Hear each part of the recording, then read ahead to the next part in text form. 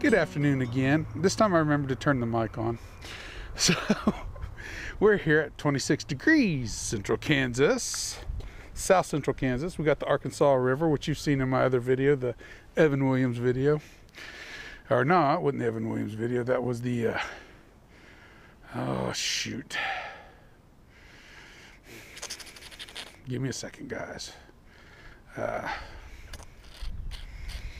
Ezra, the old Ezra 101. That's the video. I digress. Anyway, it's snowy, it's nice. We got a couple inches of snow overnight. So it's a cool day to be out here doing this on. My daughter's standing behind the camera. She's all bundled up like a little snowman. Cute little snowman, my daughter is. Today we'll be doing Springbank 10-year-old. It's Campbeltown Distillery.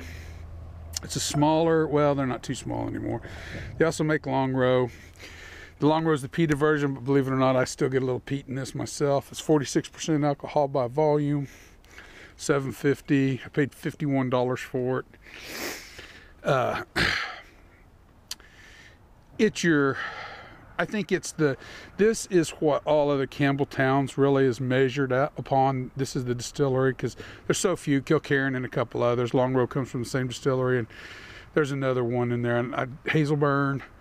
So, but this one is the quintessential what we think of when we think of Campbeltown malts, a Springbank. Not chill filtered, not colored. We can expect a little Scotch mist, which we're going to get. It's a nice golden, little deeper golden color. Again, we're not going to be able to discern much from the, well, it's got good oily legs, but with the temperature change out here, I would expect them to be a little thicker, to thicken up a little bit. You can smell it right now. Smell that caramel coming right off of it.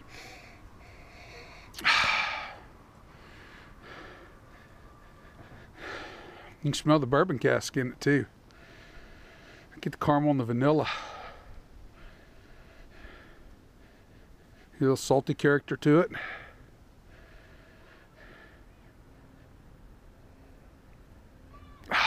It's very sweet though in nature with the caramels and the vanillas. You get the barley, you get the maltiness. That comes through too, but it's a deeper maltiness. It's not a light maltiness, it's a more rich malty note.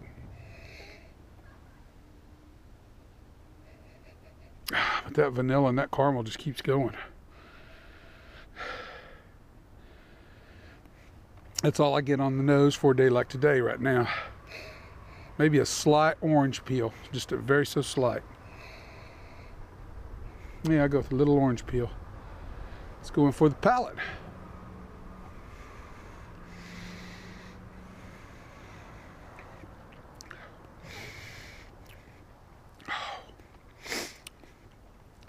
There is just a little bit of smoke in it.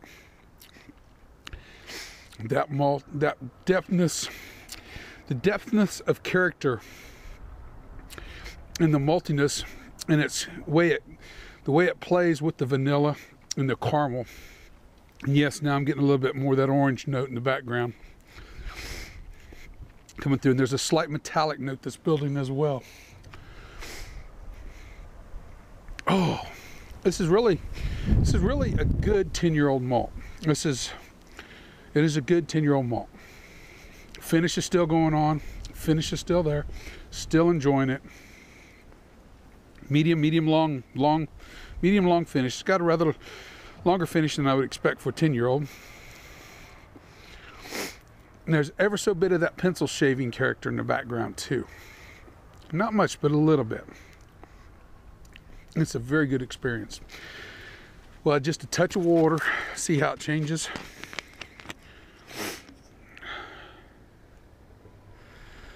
I don't add very much to this one since it's only 46%, and I missed with about half of it. So we literally only get a couple drops, which is all we really need anyway.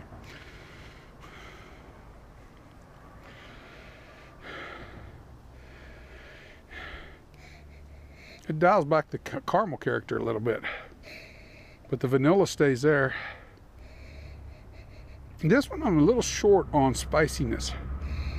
There's some spice, but it tends to dominate more toward the sweet side.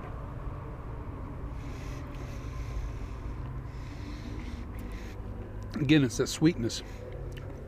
You're bringing bringing the whole composure down. There's a little almost seaweed note to it now. That maltiness is developing into a salty seaweedy taste now with a little water. And I think that was what I was confusing with the pencil shavings. First, when the water makes it shine, it brings out more of that seaweed note to it. Saltiness. That's interesting stuff. I think it's good. I think for the price, it's real good. I think for score,